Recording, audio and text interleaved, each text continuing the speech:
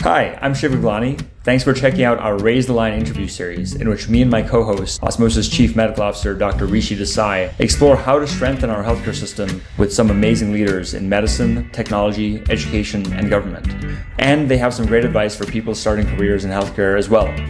I hope you'll watch these highlights and then go listen to the full podcast interview wherever you get your podcasts. Hi, I'm Shiv Gaglani, and today on Raise the Line, I'm happy to be joined by David Fischel, who's the CEO and chairman of the board for Stereotaxis, which provides robotic technologies for treating cardiac arrhythmias, among other interventional procedures. Before Stereotaxis, David had a long career as an investor and research analyst for healthcare and life science companies. So how does an investor go from obviously investing and looking at the healthcare industry to then being CEO of a highly advanced robotics company? So I worked for many years prior to coming to Stereotaxis as an investor of medical device companies. And as an investor, we were always passive, fundamental investors in companies. So we would research the universe of medical device companies out there, try to find hidden gems, companies that had the potential to very positively impact medicine, but were undiscovered by others.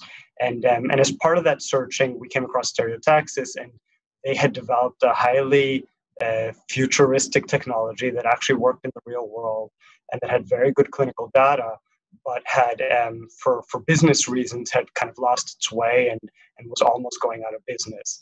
And we were intrigued by the technology and by the clinical data enough that we decided to step out of our comfort zone to become actually active investors. So we invested in the company, gave it capital to pay off its debt, gave it capital to invest in innovation, and took board seats. And very shortly after that investment, I stepped in also to operate the company.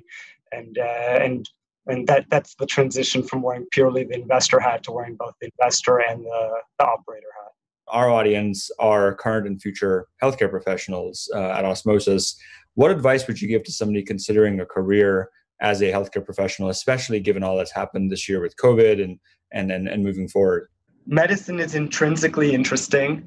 It's an intrinsically rewarding profession, so it requires a lot of effort, a lot of time, a lot of dedication to go into. But it's an intrinsically rewarding one. I think both because it's fascinating, human biology is fascinating, and because it's rewarding to treat disease.